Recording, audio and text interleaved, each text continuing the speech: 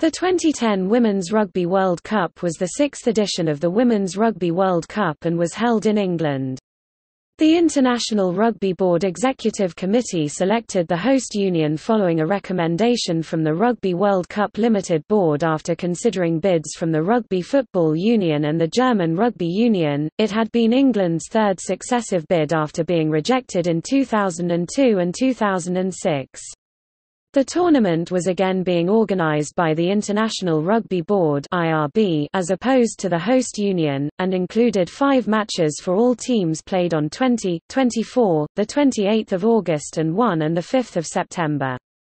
In May 2009 it was announced that the semi-final, third-place play-off and final would take place at the Stoop and not Twickenham as had previously been suggested. Pool games were held at the Surrey Sports Park in Guildford. Interest in the tournament was far higher than had been anticipated. It was broadcast to 127 countries and all 2,500 seats at the opening 2 days of pool games were sold out, as was the third day despite the capacity being raised to 3,200. The semi-finals attracted over 6,000 spectators, while the final drew a crowd of 13,253, a world record for a women's rugby international, and well as a worldwide TV audience of, according to IRB figures, 500,000.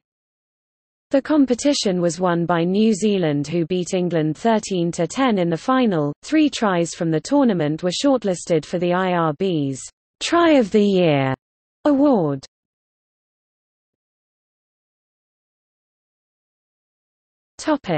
Qualification process. When the winning bid to host the World Cup was announced in September 2008, Bernard Lapasset, Rugby World Cup Limited Board Chairman, promised that these 2 tournaments, the 7s and 15ths World Cups, in conjunction with a global qualification process and existing tournament structures, will guarantee an unprecedented level of elite women's competition for around 90 unions over the next 2 years. This expanded competition pathway underpinned by the Women's Strategic Plan point to what promises to be the most competitive Women's Rugby World Cup ever in 2010. However, when details of the qualification process were released in March 2009, it was revealed that most IRB members would not be given an opportunity to compete for a place. Qualification tournaments took place in 2 regions, Europe and Asia, while in Oceania 2 nations played off in a single game for 1 place. Elsewhere the IRB nominated the qualifying nation. All other nations in these regions were excluded. Even where qualification tournaments took place, the majority of rugby-playing countries did not take part. No official explanation was given by the IRB, but at the time of the Oceania qualifier it was reported that the non-participation of some nations, including Fiji and Papua New Guinea, was due to financial difficulties. The process was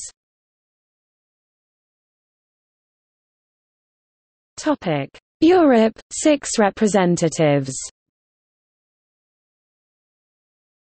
England and France qualified directly as runner-up and third place in the WRWC 2006.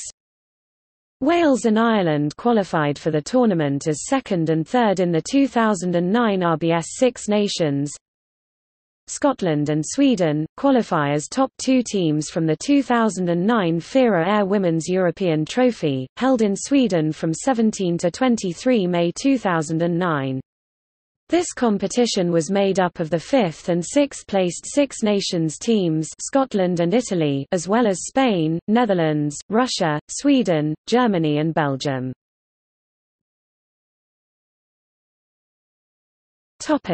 Americas, 2 representatives. USA and Canada qualified directly.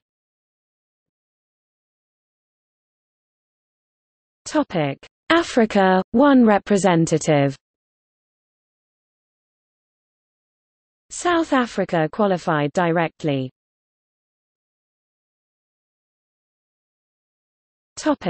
Asia, 1 representative. Kazakhstan won the ARFU Women's 15 tournament, defeating Japan in the final, to qualify as the Asia representative.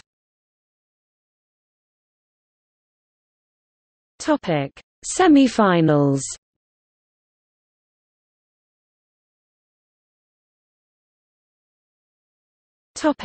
Third place final.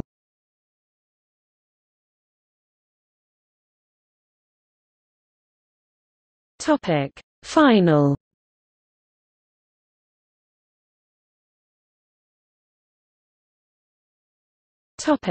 Oceania, 2 representatives.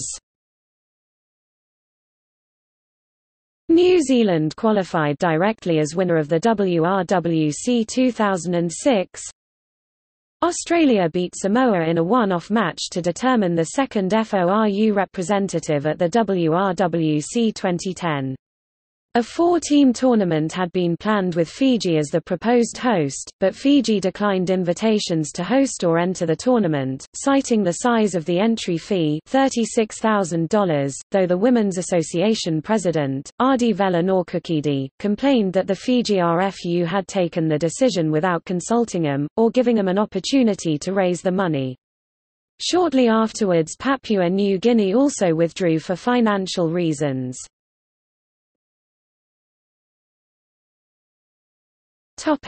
Nations.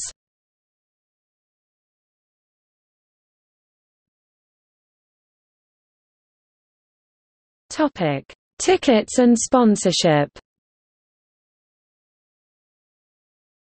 Tickets had been available since the 22nd of March 2010 and they could be purchased online at Ticketmaster or by phone, with an innovative ticketing structure based on some tournament passes and individual match day tickets.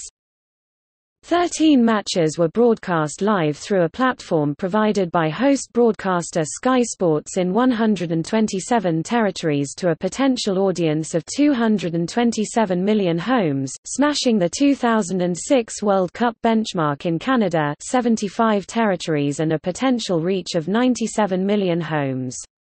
The programming hours was increased from 60 in 2006 to 220 in this edition. The commercial partners of the tournament were Nike, Heineken, the Coca-Cola Company's sports drink Powerade, Holiday Inn, British rugby equipment supplier Rhino Rugby, University of Surrey and UK National Lottery.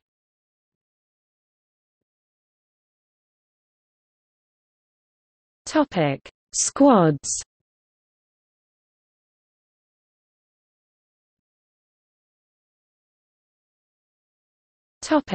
Match officials. In December 2009, the IRB announced a panel of 14 match officials for the tournament, including 7 world's leading female referees and 3 specialist assistant referees with previous Women's Rugby World Cup experience. England's Claire Daniels officiated the opening match between Canada and Scotland, while Australian Sarah Corrigan refereed the final between England and New Zealand.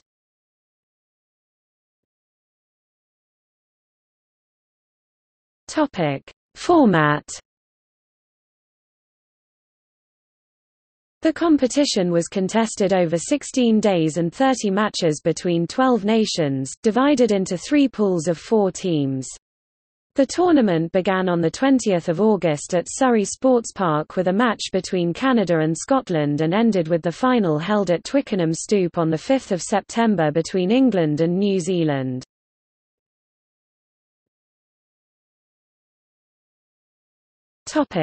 Pool stage.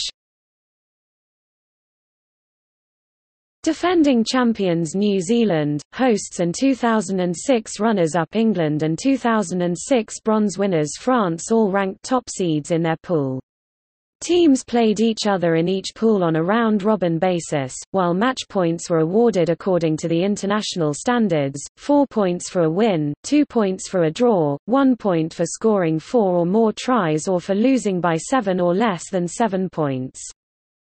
At the end of the pool stage, the teams in a pool were ranked according to their cumulative match points. If two or more teams had been level, the following criteria would have been used in this order until one of the teams could be determined as the higher ranked. The winner of the match between the two tied teams. The team with the best points difference. The team with the best tries difference. The team with more scored points. The team with more scored tries. A toss of coin.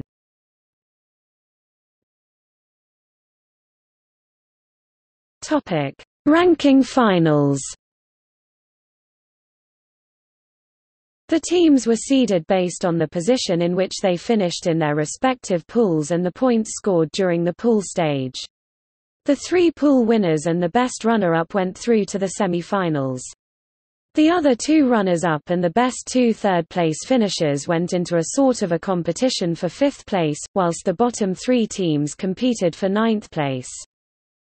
The ranking finals were set as it follows: first seed versus fourth seed, second seed versus third seed, fifth seed versus eighth seed, sixth seed versus seventh seed, ninth seed versus 12th seed, 10th seed versus 11th seed.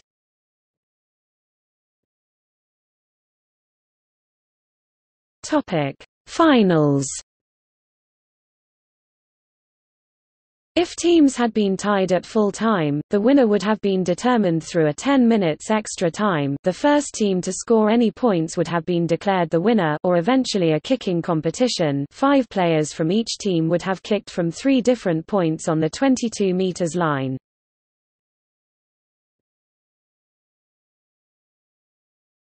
Topic: World Cup tournament.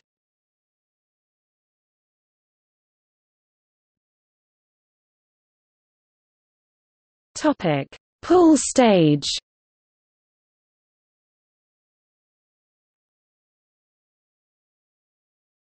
Topic: Pool A.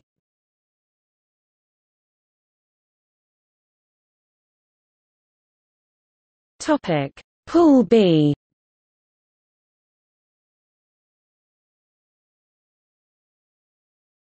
Topic: Pool C.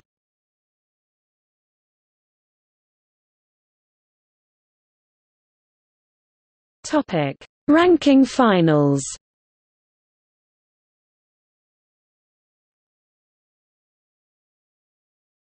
Topic: 9th, 12th place.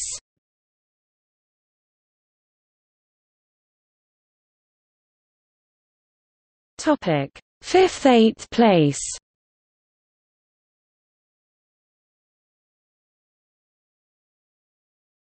Topic: Semi-finals.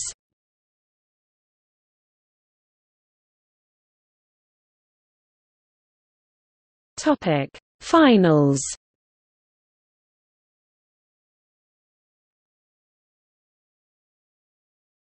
Topic: 11th place match.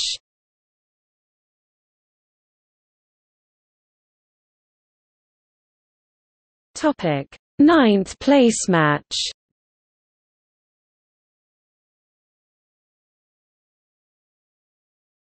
Topic: 7th place match.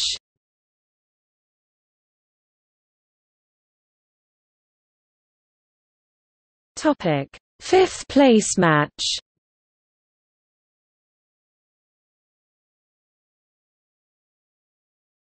Topic: 3rd place match.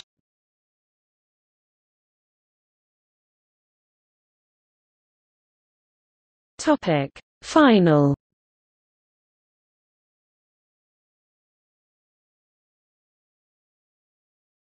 Topic: Statistics.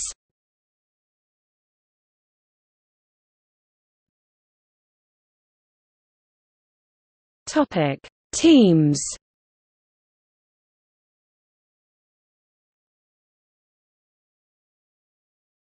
Topic: Individual leading point scorers.